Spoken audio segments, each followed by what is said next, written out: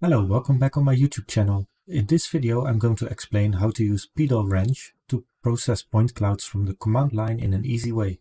You might have observed in the previous videos on point cloud processing in QGIS that every time when I executed the point cloud processing tool, it also shows the range command in the log. The arguments from the dialog are parsed to this command and then executed. The PDAL range repository on GitHub has a README file with more information about PDAL range. It explains how to build it from source code and how to use the most common commands and their arguments. In this video we are going to try a few commands. In this example I'm going to create a digital surface model in raster format for the center of Delft, derived from 5 point cloud last tiles downloaded from geotiles.nl. The steps that I'm going to follow is to create a virtual point cloud layer from the last tiles. Then I'm going to clip these last tiles to the boundary polygon of the center of Delft that I've digitized. That's the red line. And next I'm going to interpolate the point cloud for that part of Delft using triangulation. To use the command line, I can open a terminal in an easy way by right-clicking on a folder in the browser panel and choosing Open in Terminal. Let's see which files are in this folder. And there I see the last tiles and the boundary polygon. Let's try to use PDAL range here. Unfortunately, it doesn't recognize the command. The command is not included in the path, and that's probably because it might cause DLL conflicts. So we need to give the full path to the command in order to use it.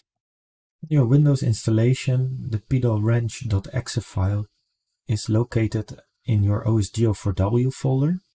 You can use tab completion, and under apps, QGIS. And when you execute PDALrange.exe from there, you can see that it works. It gives you the available commands. To make it easier to use PDAL range and not write the full path, I'm going to create a batch file that I can also reuse later. I create it by using copycon PDALrange.bat, and then I write this whole path to PDALrange.exe. I can copy it. With right click I can paste it here.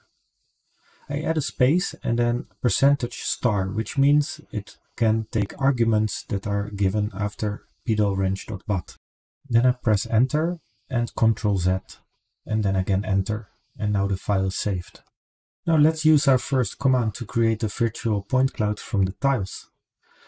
So I use PDAL range, which will use the batch file that I just created, the build VPC command, and it needs as a first argument the output file name.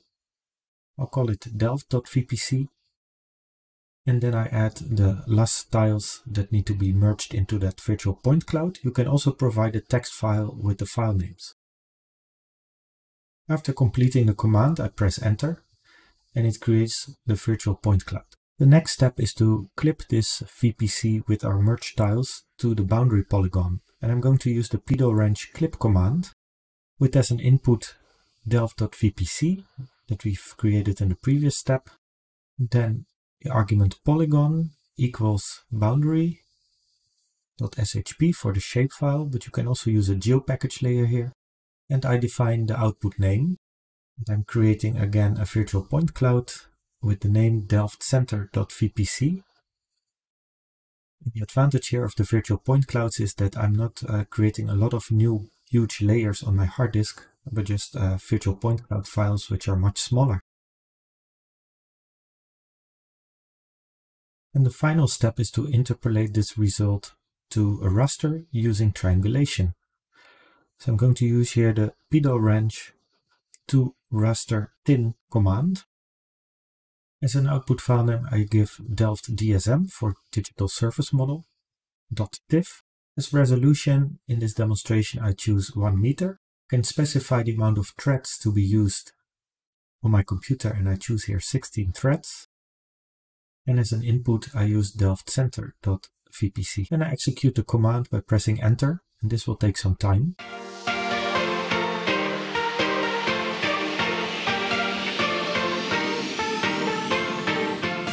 Let's check the result in QGIS. I drag delft dsm.tif to the map canvas, and there it shows up. With single band pseudocolor I can change the ramp. Now it would also be very nice to have the center of Delft available as a point cloud, just clipped to the center. And back in the terminal I'm going to use the command PDAL range merge, which makes not a virtual point cloud but a LAS file from the different tiles. So I merge the tiles together and I call the output delft.las, and I add all the input tiles. Then I press enter to execute, and that takes some time.